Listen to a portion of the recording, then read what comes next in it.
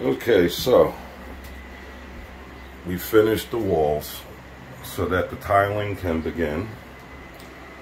Got this corner done. I left this open because he's going to be tiling this weekend, and this is going to be sheetrock.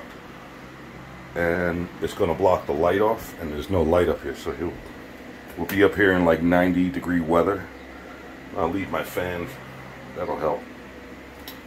Floor is ready. This is ready for the toilet. This we saw from before. And there's a long shot of it.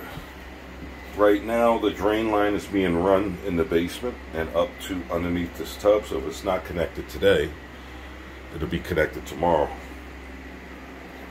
See you on the next one.